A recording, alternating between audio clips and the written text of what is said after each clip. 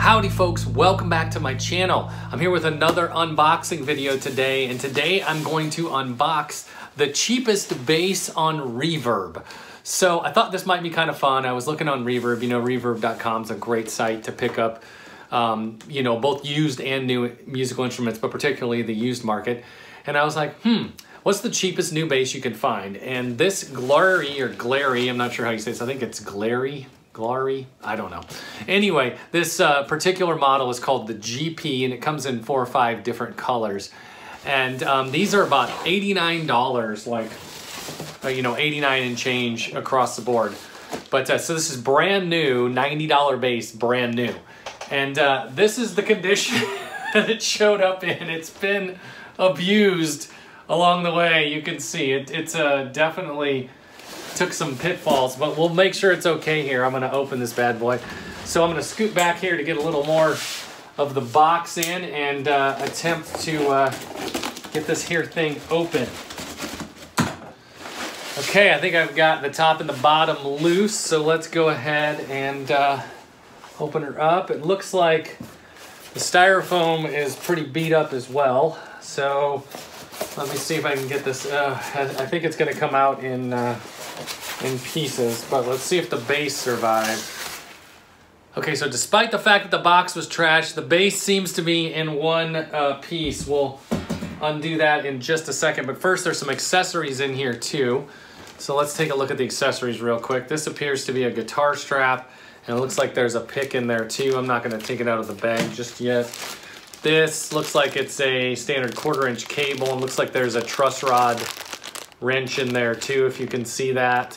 So a hex wrench of some sort, actually 2 different hex wrenches, probably one for the bridge and one for the truss rod, I would imagine. And then this appears to be a case. Let's take a look here. Yes, this appears to be a gig bag.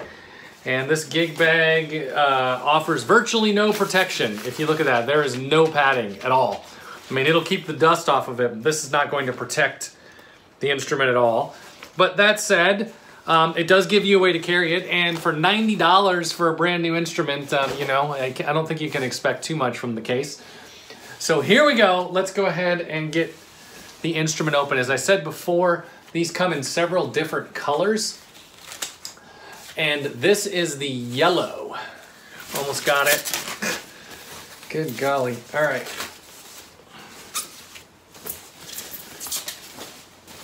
Okay.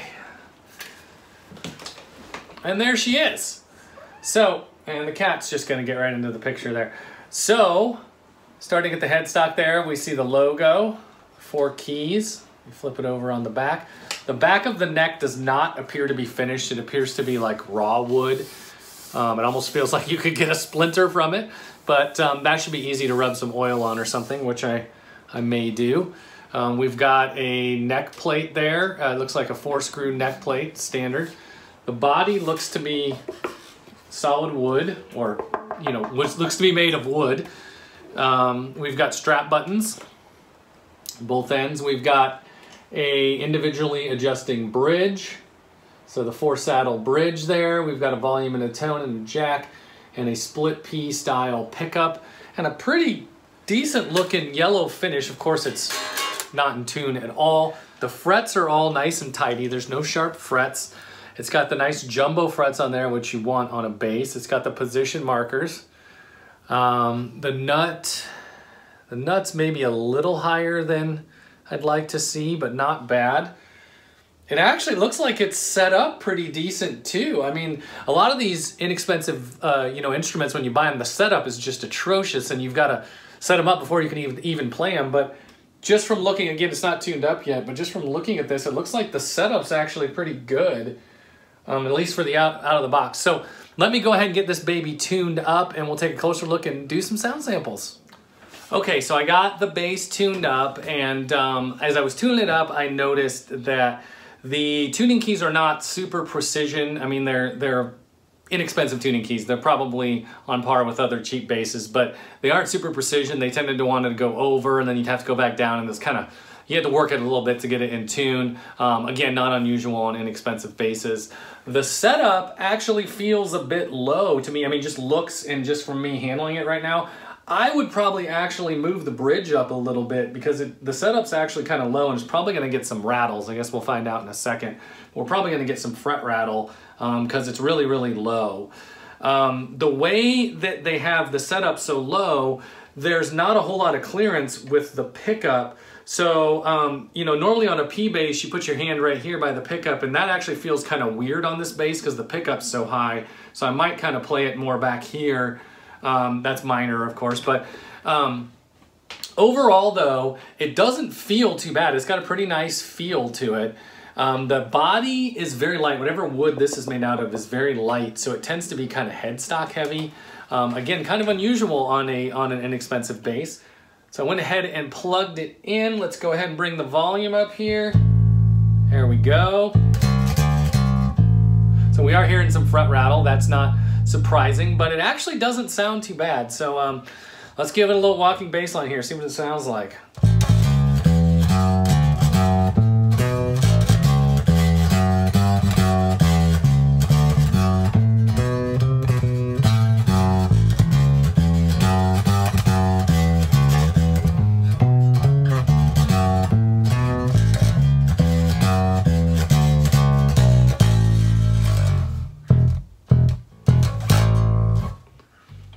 So not too bad. It's actually got a pretty decent sound. Like I said, I would probably bring that bridge up a little.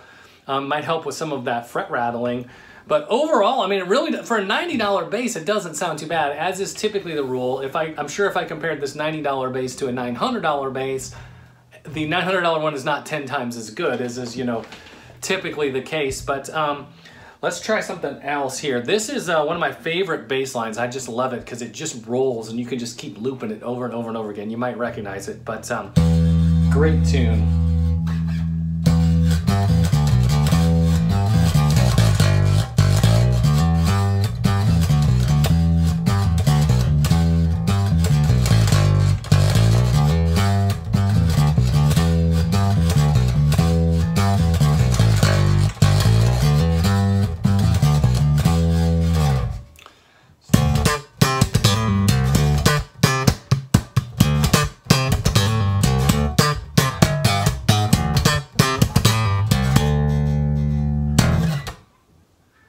So there you have it. That was a quick unboxing and review of the Glarry, however you say it, GP precision style bass. Again, these are about 90 bucks on Reverb. This is the cheapest bass I could find on Reverb, and honestly, it's not really that bad. I mean, it's you know, I wasn't expecting great things, but it's not that bad. Now, mine has a very low setup, as I mentioned before. I'm gonna guess that typically with these inexpensive instruments, if you go out there and you buy 3 of them, you might get one with a high setup, one with a low setup, or, you know, who knows.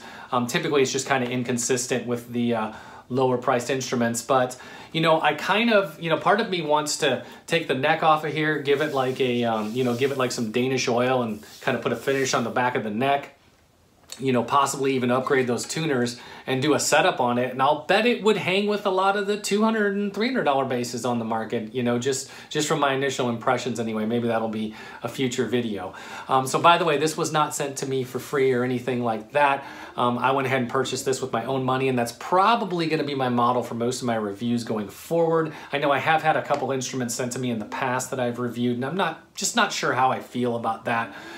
So I think in the future I'll probably buy them, review them, and then possibly turn around and sell them, you know, or what have you, maybe give them away to my subscribers or whatnot. But anyway, if you like what I do on this channel, why don't you go ahead and hit that subscribe button below. This channel is not just about musical instrument reviews, but music in general, and I will see you guys in the next episode. Okay, folks, so it's the next morning, and I wanted to do just a quick addendum to this video real quick. So first of all, I wanted to show the bass in the case, because I had mentioned that, you know, that the case wasn't all that padded, but I didn't really show how it fits. It does actually fit pretty well. Now again, this provides almost no protection, so it will protect against like dust and scratches, but it's not going to protect against any sort of actual abuse of the instrument. So if your primary place to play this is at home, then this might be a good, you know, a good bag for that. But if you plan on taking it out, if you're going to play in a band or even take it to lessons or something, you probably want to invest in a better case. Now that said, also, you know, this video, I wanted to make it a, you know, straight out of the box, how does this thing play, cheapest bass on Reverb, and so that's what I did. But with any inexpensive instrument, you typically need to set it up and it plays a lot better.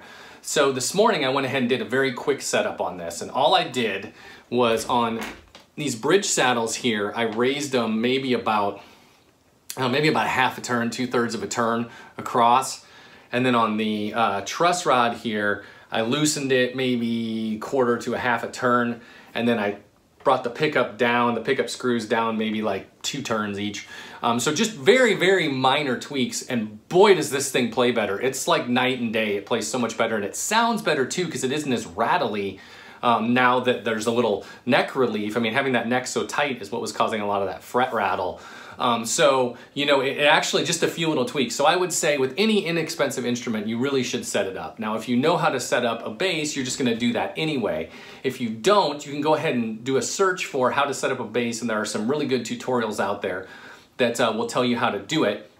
And if you're just not comfortable with that sort of thing at all, you can take it to like any sort of guitar store, even a Guitar Center, anything like that, and they'll typically do a setup on any instrument for about $30 or so. So, you know, you could go pay somebody to do it, but it's definitely worth it.